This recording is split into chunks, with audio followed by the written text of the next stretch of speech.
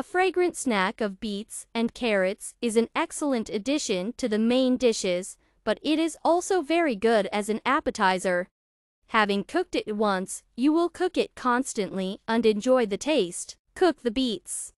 Inside it should be a little hard because then we will still put it out. Finely chop the onion. In a preheated frying pan, fry the onion a little. Chop the peeled garlic. Take a deep frying pan or a saucepan.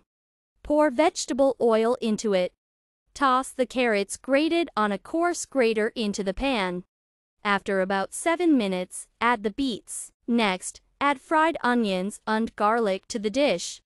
Simmer the vegetables for 40 minutes on low heat. Do not forget to stir.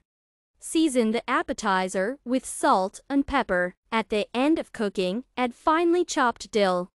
Turn off the stove and transfer to a vase or bowl. Store in the refrigerator. Enjoy your meal.